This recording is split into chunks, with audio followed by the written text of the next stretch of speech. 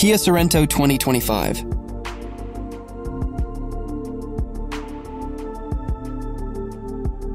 Mid-size SUV shoppers who wander into a Kia showroom these days are spoiled for choice. Not only is there a 3-row Telluride and electric EV9, but you'll also find the 2025 Sorento and Sorento hybrid models, each serving similar missions with 3 rows of seats, a practical cabin, and plenty of curb appeal.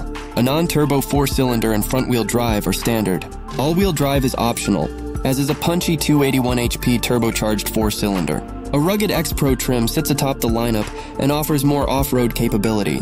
2 hybrids are also offered, one a plug-in with up to 32 miles of electric driving per charge.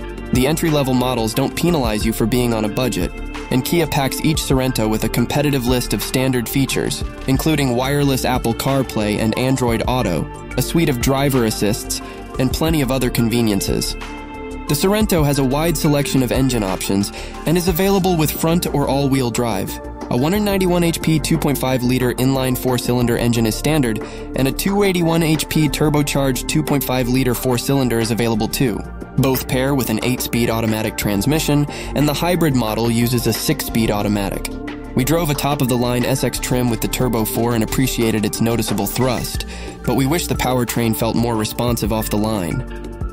The same model delivered poised handling, a nicely isolated ride, and firm brake pedal feedback.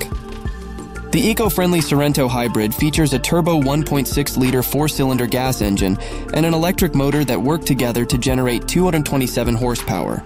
The all-wheel drive Sorento plug-in hybrid features the same engine and transmission as the lesser hybrid, but in this application, the powertrain makes a combined 261 horsepower, courtesy of a more powerful electric motor. The X-Pro trim comes only with the turbocharged 2.5-liter 4-cylinder and gets a center-locking differential, 17-inch wheels, and all-terrain tires.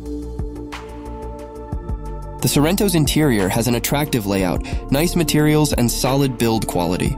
The dashboard is bookended by 2 upright air vents, but is otherwise simplistic in its design. Ambient lighting is smartly incorporated into the cabin, and stitched surfaces on the door panels and seat inserts provide an upscale appearance. A variety of cubby storage spots and cup holders contribute to the Sorento's family-friendly mission. Along with a standard 3rd row, its 2nd row bench can be swapped for a pair of captain's chairs. The Sorento comes with an infotainment setup that consists of 2 screens mounted side by side in a curved panoramic display. A 4.3-inch digital gauge display and a separate 12.3-inch infotainment touchscreen are standard, but higher-end trims get a larger 12.3-inch reconfigurable gauge display instead. Thanks for watching. Like and subscribe.